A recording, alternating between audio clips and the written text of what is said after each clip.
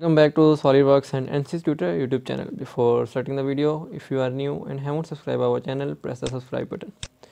In this Solidworks simulation tutorial, we are going to learn about the frequency analysis. So first of all, let me explain you about the frequency analysis, that why we use frequency analysis. Structure have preferred frequencies of vibration called resonant frequencies. A mode of vibration is the shape in which a structure will vibrate at a given natural frequency. So basically in frequency analysis we found that how the structure will behave and what will be the mode shape with the given natural frequency. The only factor controlling the amplitude of vibration in resonance is damping. So the only thing which can control the amplitude of vibration is damper or damping, by which we can decrease the amplitude of vibration. While any structure has an infinite number of resonant frequencies and associated modes of vibration, only a few of the lowest modes are important when analyzing response to dynamic loading. A frequency analysis is used to calculate these resonant frequencies and their associated modes of vibrations.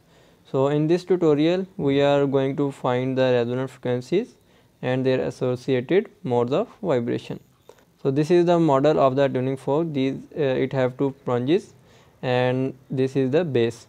So we will fix this ball. As you can see that it shows that we have holded this tuning fork with two fingers.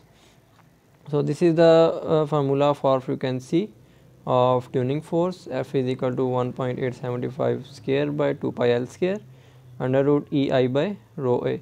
So the F is the frequency and L is the length of plunges in meters, like this. From here to here, this is the length of the one plunge, and E is the Young modulus. I is equal to second moment of inertia of cross section, and rho is equal to density of the material.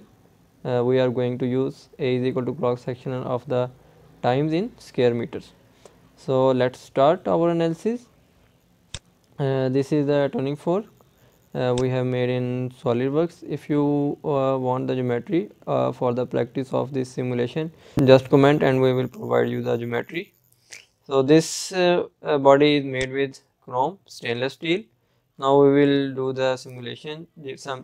Simply go to Solidworks settings and select Solidworks Simulation Premium Professional from here. After that we will got the tab of simulation from here. Go to new study. So in new study you have static and frequency analysis in general simulation. So we are going to use frequency from here. From here you can replace the name of the project like this. Select OK from here. So here we have the geometry of tuning force. As you can see that this is a check mark here, it means that our material has been applied, and this white color means that it is the solid geometry. If you want to treat it as beam or treat it as remote mass, you can select it from here. I have made the simulation tutorials on sheet metal and treat it as beam. You can watch them from our description. So now just simply go to the properties from here, and in properties you can give it the number of frequencies you want to find. Like we are going to find the 5 frequencies, so we have give it the 5 number. So select OK from here. Now simply go to fixed geometry, and as I have told you that we are going to fix this sphere because we are going to hold it with 2 fingers and we are going to find the vibrations and mode shape. So select OK from here. Now we will simply create the mesh. So our geometry is not so much complicated, therefore we can use the default mesh. So but I will tell you that what are the mesh parameters here. So there are different type of mesh: standard mesh, curvature based mesh, and blended curvature based mesh. In blended curvature based mesh there is a option of calculate minimum element size. So it will automatically calculate that what minimum element size will be suitable for your geometry. So here we have the minimum element size value of 1.6. Now select OK from here, and you can see that the value has been applied. So if you want to refine your mesh more, you can refine it from here, but I am going with 1.6 mm element size.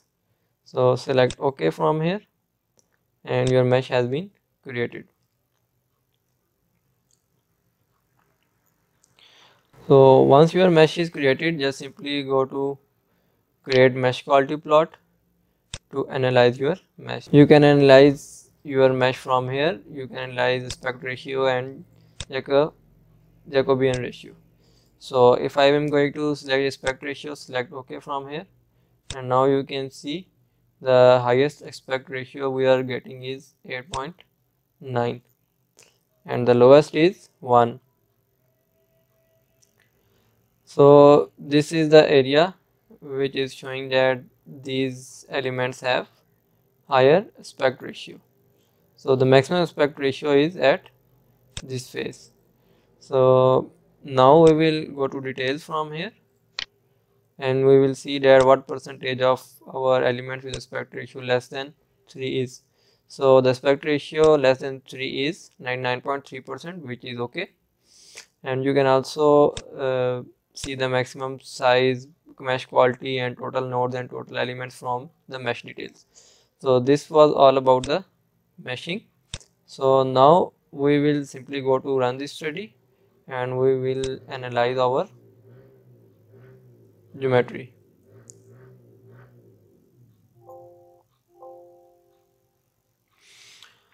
So once your frequency analysis has been completed, you can find that we have got the 5 results: 1, 2, 3, 4 and 5. So these are the amplitudes, like this is the mode shape 1, and this is the mode shape 2.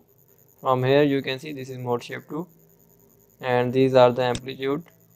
The maximum amplitude is on the highest point of this branches. So from here you can see the frequencies. So the mode shape 2 value is equal to 216.63 Hertz, and the first mode shape has the frequency of 215.76 Hertz. So these are the mode shapes. You can also animate this from here like this. So you can analyze the mode shape. So this is the mode shape 3 like this. Select OK. Like this we have 5 mode shapes. You can analyze this according to your study. So if you want to list the resonant frequencies, you can right click on the results, and from here you can list the resonant frequencies. So from here you can see that these are the frequencies from 215 to 1568, and also the frequency in radian per second. And select, and you can also find the time period from here. Select close from here. So if you want to compare the modes, you can compare modes from here. Select 2 modes up to maximum of 4 to compare, and select OK. So now you can compare your 2 modes like this. Thank you for watching. Keep supporting and keep sharing our channel for more interesting videos.